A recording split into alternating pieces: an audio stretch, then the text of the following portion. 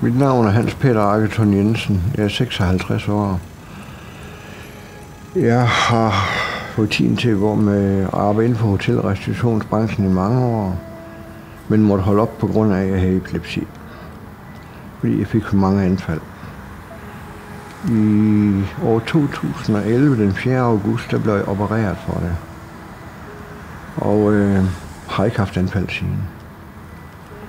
Så sidste år gik jeg over på Vejle Kommune til en dame, der hed Lene.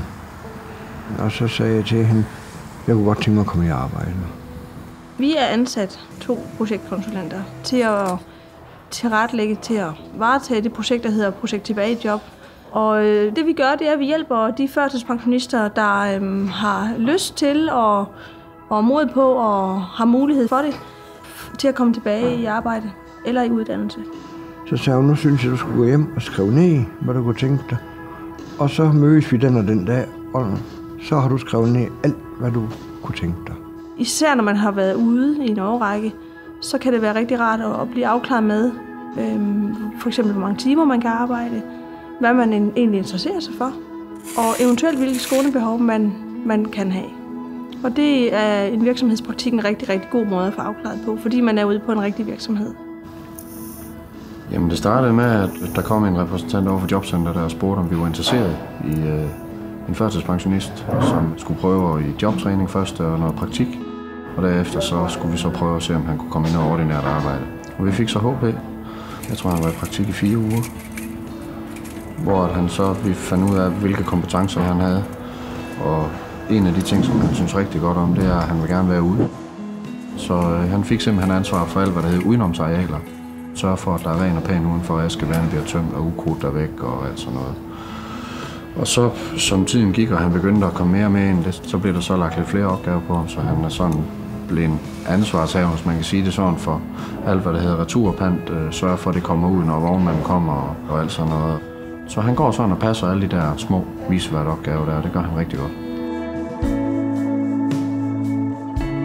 Hvis vi har en førtidspensionist, hvor vi helt klart vurderer, at de kan selv, så er det en individuel vejledning måske i at gå på Jobnet.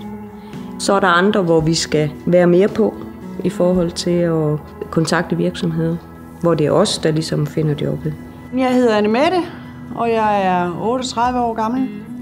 Jeg arbejder i øjeblikket på Ellehøj, men får min pension.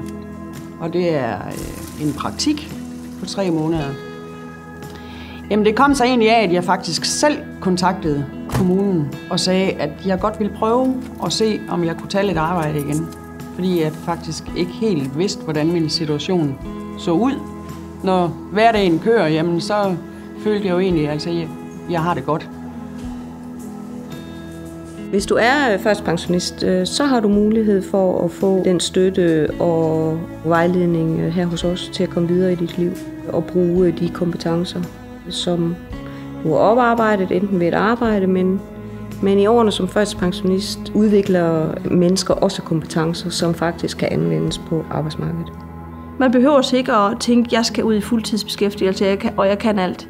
Men det, at man selv er motiveret for at komme her og synes, det her, det vil jeg gerne, det er rigtig, rigtig vigtigt. Min historie er jo den, at jeg faktisk allerede som 9-årig fik en psykisk lidelse, der hedder OCD, som handler om tvangstanker omkring bakterier og angst for nogle forskellige ting. Selve diagnosen fik jeg først stillet som 20-årig, at det var OCD, og fik egentlig ret hurtigt den medicin, som jeg havde behov for. Men så på et tidspunkt, så var det bare ikke nok, og så blev tankerne for stærke, og jeg kom så til at tale med en, som ligesom kunne se, hvor alvorlig min situation var, og hjalp mig rigtig meget, og fik faktisk min pension kørt igennem i løbet af 3 måneder. Når en borger henvender sig til os, så inviterer vi den person ind til en samtale, hvor vi snakker om, hvad borgeren har beskæftiget sig med, hvilke drømme borgeren har i forhold til arbejdsmarkedet eller uddannelse, og så laver vi sammen en plan for, hvordan vi griber det an. Og det vil altid være et samarbejde mellem os og med borgeren. Selvom man godt ved, at man måske har en sygdom, man skal leve med resten af sit liv, så har man som person altså brug for noget respons i hverdagen, og vide, at man gør en forskel. Og det har i hvert fald givet mig en helt anden hverdag.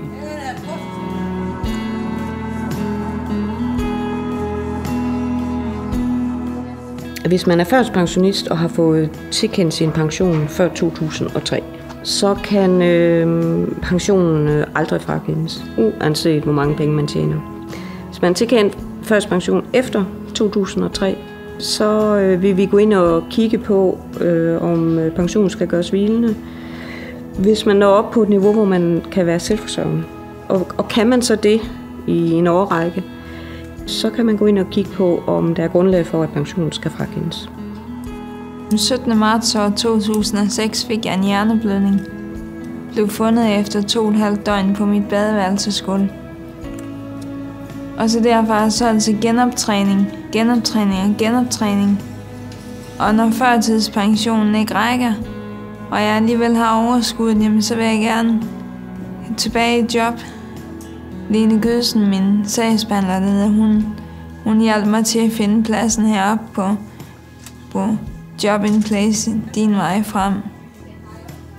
Hvor jeg så har blevet sat i kontakt med jobkonsulenterne her, Bio og Charlotte, som så har gjort alt, hvad de kunne for at finde en praktikplads til mig. Men jeg vil gerne ud på arbejdsmarkedet igen for at få sådan normalt et liv som overhovedet muligt. Der er rigtig mange, der tænker, at det må da være fedt at være førtidspensionister og have så meget tid på hånden. Jeg vil jo gerne ud på arbejdsmarkedet igen.